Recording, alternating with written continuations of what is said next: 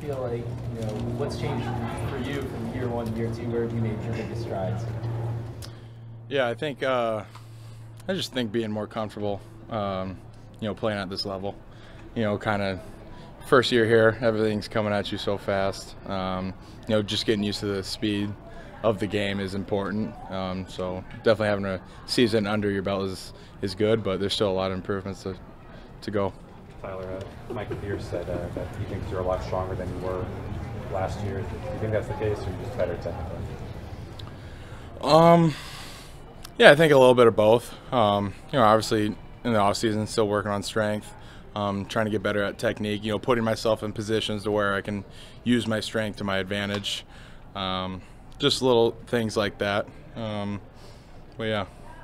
So you have some really good pieces on this O-line. Just what are your expectations for how good this group could be? Yeah, obviously only 6-7 days in. Doing a lot of good things, but there's still a lot of improvement to be done. I think from an execution standpoint, just being more consistent. Because at the end of the day, the O-line leads the charge. We're the guys up front that set the tempo, set the tempo of the game. And make everything happen and let the playmakers around us do their thing. So, as a coordinated group, are you guys well ahead of where you were at this point last year? I mean, obviously Ronnie wasn't practicing at this point last year. You had the injury in camp, et cetera, et cetera. Is it? Yeah, I mean, I think from a number standpoint, we have a lot more guys. And the young guys too are playing awesome football too. Just showing a lot of progress from OTAs and to now into camp. So definitely having more numbers.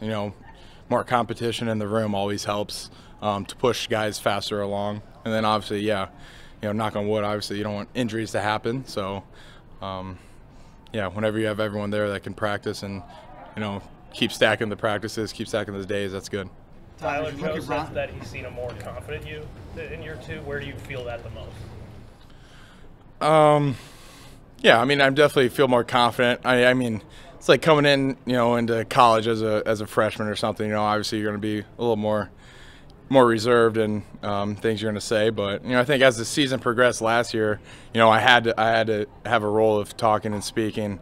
Because going up there, making the calls, making the fronts, and being confident in them, so guys can follow you. But I think certainly, as we progress, as time goes on, just continue to build that leadership role and have guys go up there and trust me on what needs to be done. Tyler, as you look at Ronnie through this offseason now, as he was able to be fully healthy throughout and so far in camp, you see how different is it from what you saw a year ago at this point where you're just trying to figure out even who he is or what he could be? Yeah, I mean, obviously Ronnie, you go back to film, 5-6 years ago, and he's on there playing really good football, and I think he's working his way to get back to that level. Obviously having his injury, he's worked his butt off to get to where he's at today, and he's continuing to get better and better and better. He's another guy, that's played a lot of football.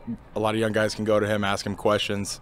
He's very knowledgeable of the game, and he's like another coach in the room. So, he's a good guy to have around and very knowledgeable about the game, but also he plays really good football. Tyler, speaking of young guys, what have you seen out of Salah?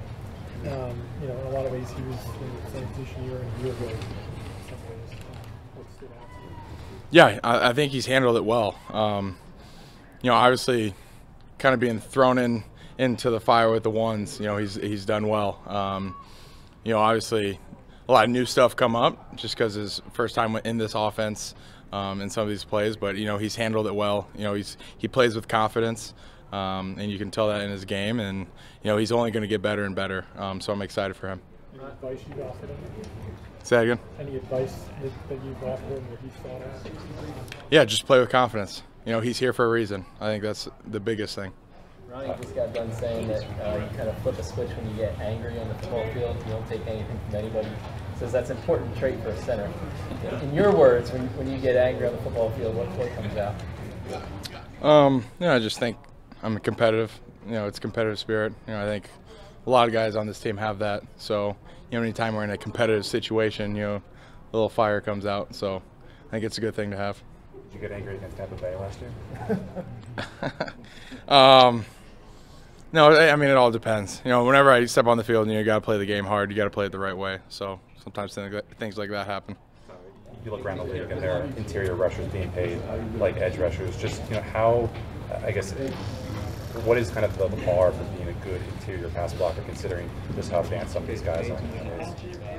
Yeah, I mean, guys around the league, they're getting better and better. Just at the end of the day, just being consistent, in the game, not letting one or two plays, build on top of each other.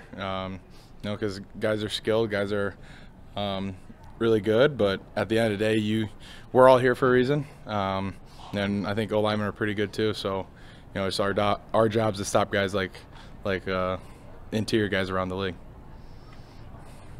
All right. Thanks, Tyler. Thank you.